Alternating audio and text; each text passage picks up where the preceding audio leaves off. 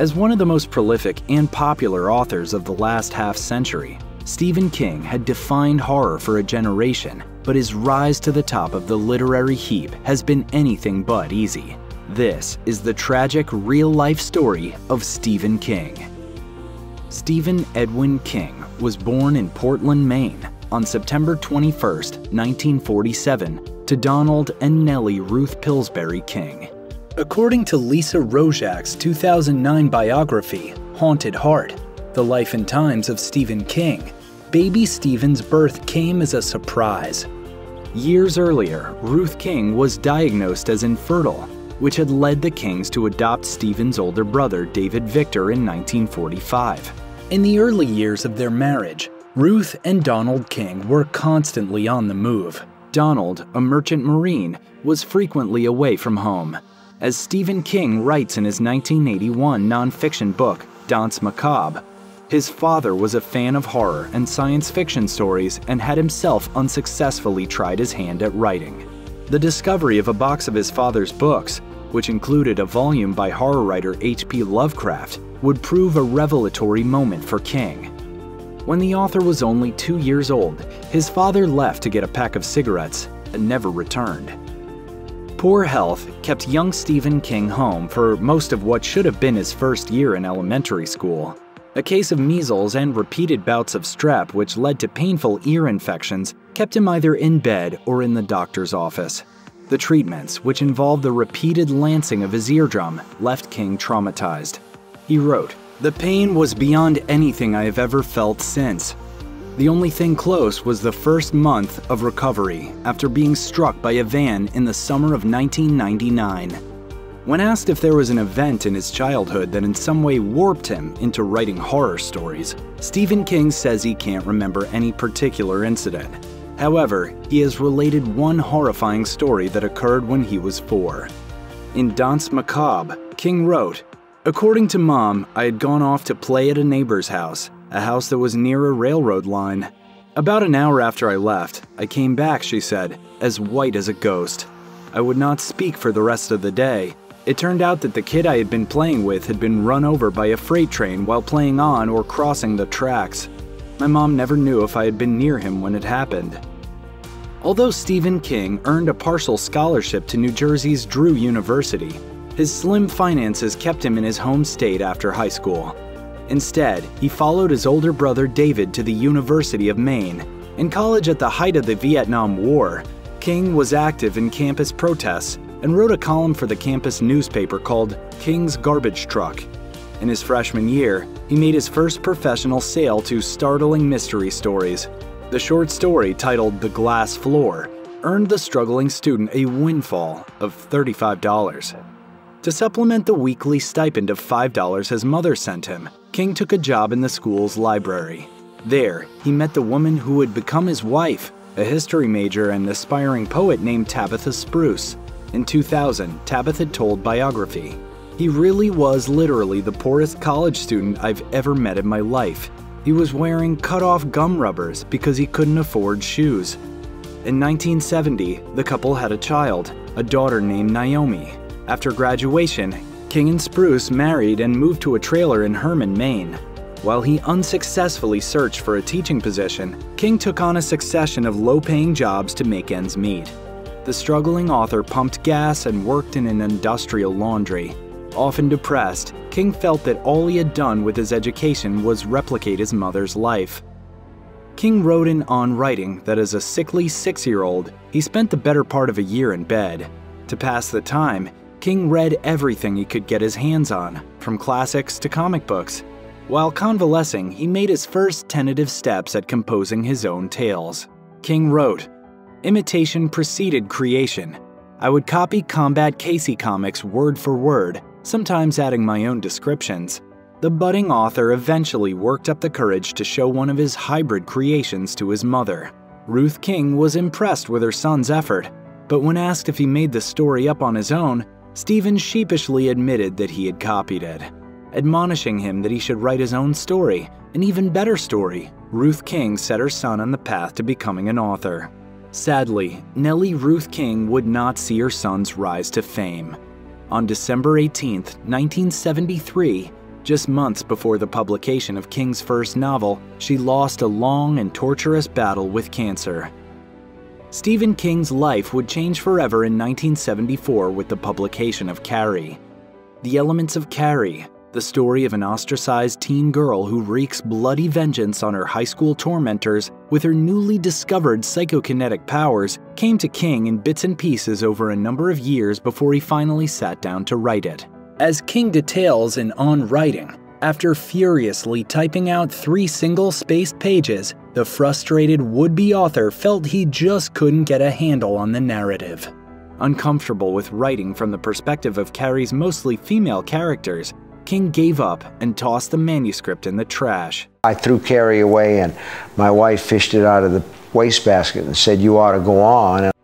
Fortunately for King, his sharp-eyed wife retrieved the discarded manuscript, smoothed the crumpled pages out, and read them. Explaining that he was really onto something, Tabitha told him that she could help with the teen girl perspective. Carrie found a publisher in Doubleday, and King received a modest but much appreciated advance of $2,500 that allowed the struggling family to buy a new car. However, the best was yet to come. On Mother's Day 1973, King found out that the paperback rights for his first novel had sold for the astonishing sum of $400,000, of which he was guaranteed half. Stephen King's days of financial instability were over. He was now a professional novelist. My family is well provided for. If it were a matter of money, I would never have to set my pen to paper or turn on my word processor again. By the mid-1980s, Stephen King was a household name, a millionaire, and the undisputed master of literary horror. Although many of his works had been adapted for the screen, few had met with King's approval. A Stephen King novel was money in the bank, but a film based on a Stephen King novel was a consistently dodgy proposition. King, a lifelong fan of cinema, finally got his chance to step behind the camera in 1986, thanks to Italian movie mogul Dino De Laurentiis. According to Slash Film, King and De Laurentiis had hit it off during the production of the film Cat's Eye, an anthology of 3 short stories. De Laurentiis had given King the rare opportunity to adapt his own work for the screenplay and recognize his talent as a visual storyteller. When King expressed an interest in directing, De Laurentiis gave the best-selling author a shot. Unfortunately, King's directorial debut would prove disastrous. Maximum Overdrive, based on King's short story Trucks about sentient machines taking over the Earth, was a critical and box office failure and an ultimately frustrating experience for the author, who was deep in the throes of cocaine addiction and alcoholism during the film's production. King told Tony Magistrale, author of Hollywood's Stephen King, "The problem with that film is that I was coked out of my mind all through its production, and I really didn't know what I was doing." Nevertheless, Maximum Overdrive has since garnered a reputation as a cult classic. In 1991, Stephen King experienced a real-life horror story so terrifying that it could have been ripped from the pages of one of his books. On the morning of Saturday, April 20th, 1991, King's wife, Tabitha, discovered 26-year-old Eric Keene of San Antonio, Texas, in their stately Victorian home in Bangor, Maine. Keene was carrying a backpack which he claimed contained a bomb. Mrs. King was alone in the house at the time and fled to a neighbor's home to call the police. When authorities arrived, they discovered Keene in the King's attic, brandishing what appeared to be a homemade detonator. A police dog caused Keene to drop the device, which was discovered to be fake. Keene later revealed to the press that he intended to exact revenge on King for allegedly stealing the plot of his 1987 bestseller Misery from Keene's aunt. After serving 127 days of a 2-year suspended sentence, Keene was extradited back to Texas for a parole violation. King and his wife have dealt with a number of other unhinged fans and trespassers, including a California man who asserted that the author was the real assassin of Beatle John Lennon, and a Czech national who was arrested for stalking after leaving disturbing notes in King's mailbox.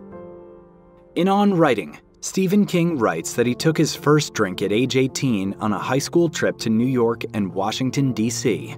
As is the case with most first-time drinkers, he overdid it and wound up violently ill. Still, alcohol became a regular habit from that moment on. He wrote, "Alcoholics build defenses like the Dutch build dikes. I spent the first 12 years or so of my married life assuring myself that I'd just like to drink." When Maine enacted a returnable bottle law in the early 1980s, seeing the sheer number of empties in his recycling made King realize he had a problem, yet he wouldn't be able to address it for several more years. By 1985, King had added an addiction to cocaine to his drinking problem. While on the drug, he would stay up late with his pulse racing dangerously as he wrote. At last, King's wife staged an intervention. Gathering friends and family, Tabitha King confronted the author with his substance abuse and delivered an ultimatum: get clean or get out. Wisely, King chose rehab and has been clean and sober since the late 1980s.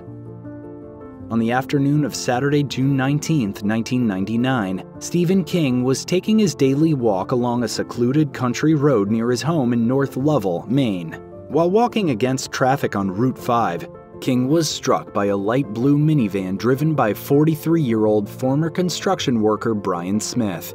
According to The Guardian, Smith had taken his eyes off the road while trying to get control of one of his dogs that was rummaging through his beer cooler. Hurled over the van, King struck his head on the windshield and landed in a ditch 14 feet away from the point of impact. Smith assumed he had struck a deer until he noticed King's bloody glasses on his front seat. King suffered a concussion, a shattered hip and pelvis, broken ribs, a punctured lung, and a fractured thigh bone. Had he not quickly pivoted to the left as the van bore down on him, he very well could have been killed on impact. Stephen King's 1977 novel, Rage, written under the pseudonym Richard Bachman, has a long and unfortunate connection to school violence. The story of a disturbed high school student who takes a classroom hostage at gunpoint. Rage has been connected to incidents going back to at least 1988, and King decided to have the book removed from circulation. He told 60 Minutes, "If there's anything that I regret in my career, it's publishing the novel Rage."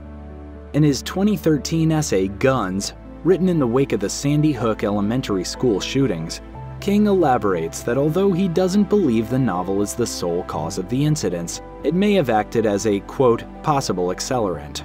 He wrote, "I pulled it because in my judgment it might be hurting people, and that made it the responsible thing to do." Ironically, Rage has become a collector's item. Since being pulled from print, first editions regularly sell for exorbitant sums. Severely nearsighted since childhood, Stephen King has worn what he describes as, quote, Coke bottle glasses for most of his life. However, in a 1998 interview with CBS's 60 Minutes, King revealed a much more serious threat to his eyesight than his lifelong myopia: macular degeneration.